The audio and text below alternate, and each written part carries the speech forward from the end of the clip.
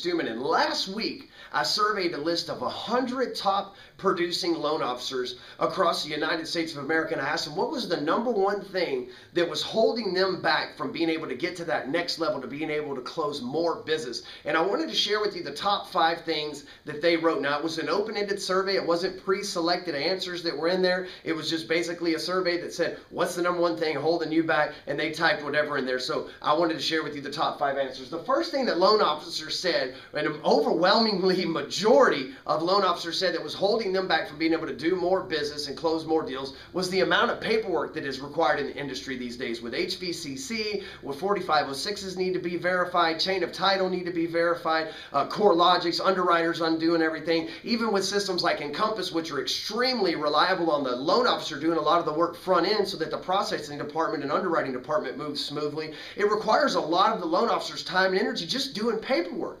things that in the past weren't really necessary. Before, I know when I was originating loans, I filled out a bunch of paperwork, the application gave it to the processor, and she did the job, and I know that's not the case in today's market. So that while there's nothing I can do short of an act of Congress happening to reduce the amount of paperwork you have to do in your mortgage business these days, the solution I can offer you is to free up time elsewhere. The things that you do that are redundant, that take up your time, such as answering emails, giving the same old things that you have to say over the phone, making phone calls, all that. Put email signatures together that do a mass message, that make a templated message where you only have to do it one and done. Make video messages that get your point across, that keep customers in the loop to where you don't have to continue to make those phone calls, leave voicemails, chase them down, play phone tag. Do other things that free up your time. That way when you're done doing the paperwork section, which takes a lot of your time, you're actually done with the majority of your work, and you have that extra free time to start looking to close more business. Now, the #2 thing that loan officers across the U.S. said that they needed to be able to get to that next level and close more business was leads,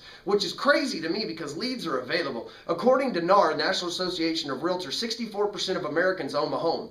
Now, that, of course, translates over to Facebook. If you have 100 friends, right? If you have 100 friends on Facebook, then statistically 64 of them should own a home. Now, some of them are going to be married and things like that, and so you've got to split for that. But let's just say 30 out of 100 people that you're friends with on Facebook own a home. NAR also tells us that every 49 months, the average person buys or sells a home. So if you're thinking about those two things, then you've got 30 loans per 100 friends on Facebook that are going to need to buy, sell, or refinance, basically that can use your services. And we're only talking about Facebook alone, right? When you apply that to LinkedIn, sites like listedby.com, Revestor.com, Trulia, Zillow, all the different places that you can prospect out there, you really shouldn't be saying that there's a lack of leads out there, because matter of fact, there's more leads than the market can actually handle.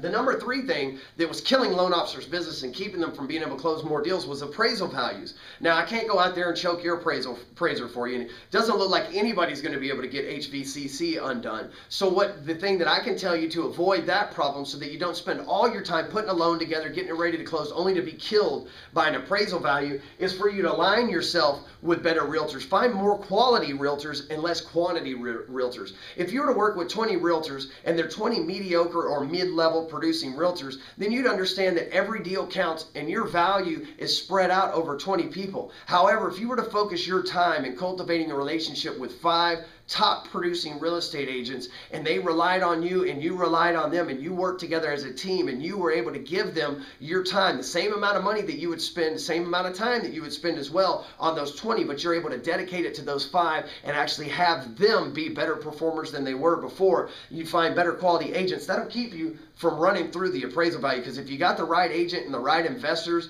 the appraisal value should never be an issue. But I know a lot of you are running into that. Just surround yourself. Don't be scared. Surround yourself by the best. Go after the best. Don't waste your time with the mediocre. So the #4 thing was that they need more agents, right? I need to be able to connect with more agents. Well, first of all, every agent that's in real estate's on Facebook, LinkedIn, and a lot of times Twitter and Google+.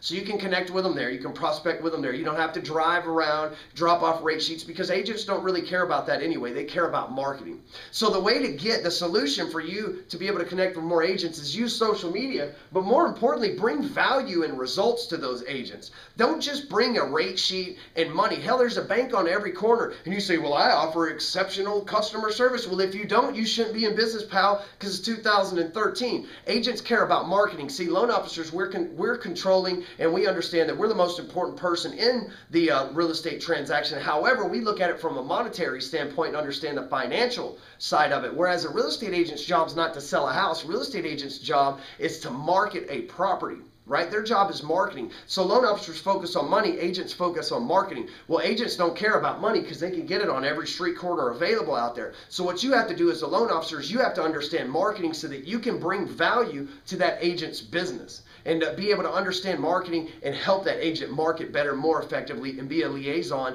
that's RESPA compliant that'll help them make more money. And the fifth thing that loan officers said that was holding them back from being able to make more money was the fact that they needed marketing help. So many of us have relied on companies, Lower My Bills, Lending Trees, and all these other places to send us leads, and we're just tired of competing. We're tired of relying on our company. We know that self-generating loan officers produce higher margins. We also know that self-producing loan officers also get paid higher commission splits from the companies they work with too, because the companies don't have to spend money on their advertising fund. So there's a lot of benefits. And the way that you can get marketing help is to get clarity on what works from an expert.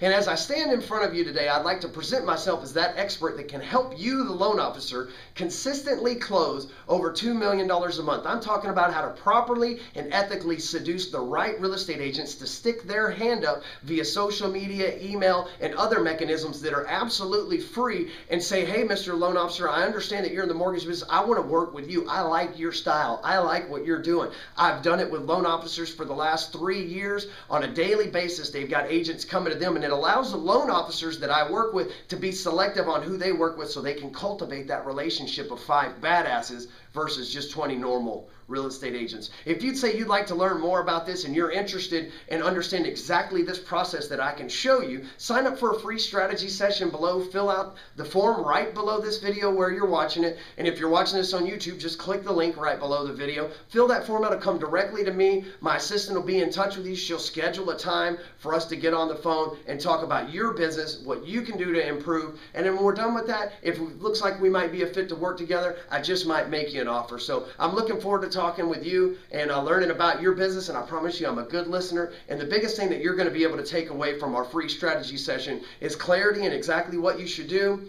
and a plan that you can strategically and immediately put into action as soon as we get off the call. So I look forward to talking to you soon. Have a great day. And oh, by the way, don't forget to share this video with your peers on Facebook, Twitter, LinkedIn, or wherever. I greatly appreciate it. And plus, let's just bring the value everywhere and let people know what we're facing in the industry.